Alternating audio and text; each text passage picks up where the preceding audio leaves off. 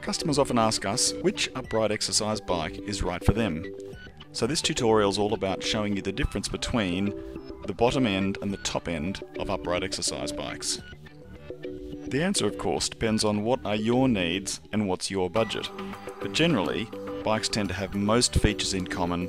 It's just the type and size and ability increases as the budget goes up. You can see from this video footage the substantial difference between the two bikes we have in the video. But we'll focus on the larger one with more features, and you can understand some of the things you've got to give up to get cheaper ones. A classic example is the handlebars. On the cheapest ones, the handlebars are not adjustable, but as you can see here, they're fully adjustable so you can lean forward, sit upright, or even lean back and have the handlebars come all the way to you. There's also a drink holder for you to be able to put a drink. Not all models have this. And you can see from the way that she's shaking that bike, this is a good, solid, strong bike, and the smaller bikes are obviously much smaller and have less steel in them. One difference between bikes is whether they've got a one-piece or a three-piece crank. A one-piece crank is a single metal bar bent into shape that's obviously weaker, and a three-piece crank, more expensive to make, but is three individual pieces bolted together, gives you more strength and will last longer. All seats tend to be height adjustable for tall or short people.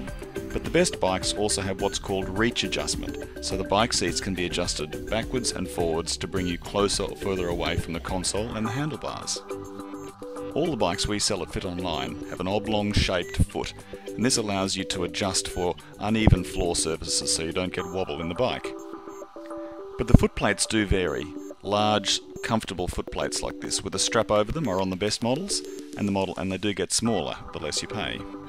The seat size and the seat material also vary significantly, from the small foam padded seats all the way up to large, comfortable gel padded seats. The size of the screen and the colour of the screen also varies. Obviously, the more money you spend, the screen size and the screen display type will increase, but also the number of things that are displayed on the screen, from just a single display that rotates through to a multi-colour dot matrix display. A major area of variance between the good bikes and the basic bikes is the level of heart rate measurement. All bikes these days tend to come with hand pulse measurement, which means you put your hands on them and it'll tell you a rough guide as to what your heart rate's doing. But the better models have what's called wireless heart rate, and that means you can wear a chest strap and it constantly and very accurately measures your heart rate as you exercise. Also, the better programs come on the more expensive bikes, both the number of programs that are built in, but also the type, such as heart rate control and user-definable programs, so that the computer and the console will control the tension in the bike while you tune out and watch TV. Hidden inside the bike is what's called the flywheel, and this can vary generally from 4 to 6 to 8 kilograms on a bike. Obviously, the larger the flywheel, the more expensive the bike is, but that also means it's smoother and has a better feel as you bike for long distances. Also, obviously, the more steel they use in the machine gives it a higher user capacity, some of them up to about 150 kilograms. But just watch here as Elsa transfers from the good bike down to the basic entry-level bike. You'll see a number of things here which make it obvious why you would spend more money on a bike. The size to start with is unbelievable. Also, the non-adjustable handlebars here.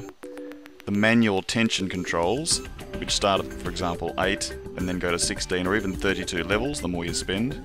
Very basic black and white single console screen here. This entry-level bike has small footplates here, but look at the size of the circle. With a small crank, you feel like you're a monkey at the circus. All the bikes we sell at Fit Online have magnetic resistance, which means the resistance you feel is created by two magnets moving past each other. That makes it whisper quiet and very efficient. So just compare this basic screen with the top-of-the-line colour screen we showed you before. How a bike gets its power also varies. The basic bikes just take batteries, and the middle-sized bikes use AC power. The top-of-the-line bikes tend to be self-generating, which means you don't need to plug them in at all, like this one in the display. The moment you start cycling it, the power from your legs drives the console. So in conclusion, you've got to pick the size, materials and features that suit what you need and pick the bike that's best for you. Good luck.